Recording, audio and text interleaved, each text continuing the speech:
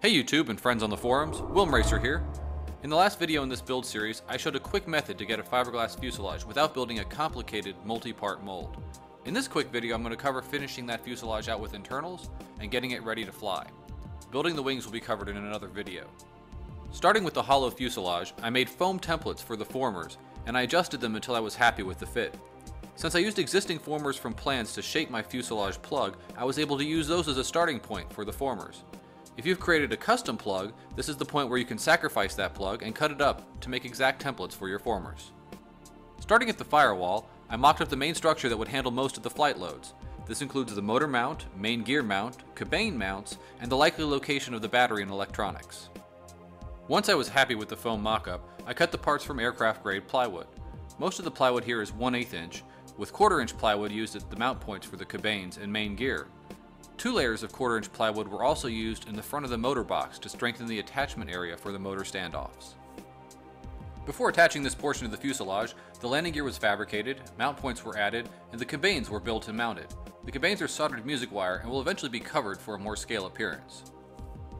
Being careful to keep everything aligned, this box was attached to the fuselage using epoxy and thin strips of fiberglass to reinforce the seams.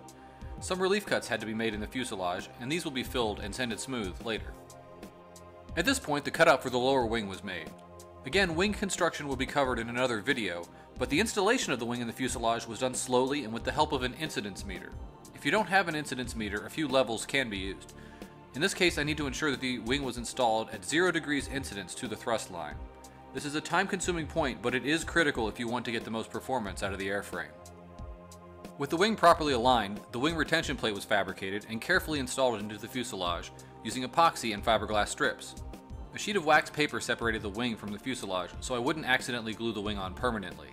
Check, double check, and then double check again that all alignments are correct before securing the wing mounting. Any mistakes here will require serious surgery to correct. At this point, I also fabricated a tailwheel mount. This one isn't entirely scale, but the mount is strong and I can fabricate a more scaled tailwheel that will fit this mount if I choose to. A few additional internals were cut from 1/8 inch aircraft ply to add a bit of rigidity to the fuselage. Once I was happy with the strength of the fuselage, I moved on to the servo mount plate. This is relatively simple and the design will depend on your servo choice and the model size. I've opted to do pull-pull for the tail surfaces, and you can see how the pushrod guides were aligned with the servos and routed to the tail. The tail surfaces were made from foam core that was balsa sheeted and fiberglassed. Starting with the horizontal stabilizer, I attached alignment plates for the pushrod guides and installed a music wire and brass control horn that also functions as a joiner wire. Once the elevator was hooked up and I was happy with the travel, I carefully installed the entire unit, again using the incidence meter to make sure everything was true to 0 degrees. Once the horizontal surfaces were done, I moved on to the vertical stabilizer and rudder. Both here are foam core, balsa sheeted, and fiberglassed. The vertical stabilizer had to be made hollow to allow the elevator mechanism to move freely, and for the sake of simplicity, the push rods for the rudder will exit the fuse in a traditional RC fashion. Once installed, a covering plate was fashioned out of 64th inch birch ply, attached with epoxy, and blended with body filler. After filling, sanding, and repeating several times, I was happy with the surface and primer was laid down. At this point, I moved on to cleaning up the wing saddle area. As the fairing is small, I laid a sheet of wax paper on the wing and built up the fairings with Bondo. The belly pan was added to the underside of the wing, and fiberglass tubes were added to allow access to the wing retention bolts. At this point, some cleanup was done to the forward portions of the cowling to improve the looks of the chin intake. The overall intake area is slightly larger than scale, but for cooling the electric power plant, I think it will work well. The last major thing to be addressed was battery access. A panel was added to the underside of the cowling that will allow easy access to secure 4 or 5S packs.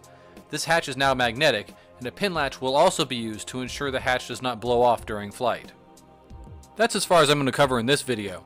I'm really happy with how the Pitts Challenger 3 is looking, and I hope to have the build wrapped up and flying within a month, so be on the lookout for more videos, including what I hope will be an uneventful maiden. If you've enjoyed this build and want to see more content like it, please like and subscribe. Thanks!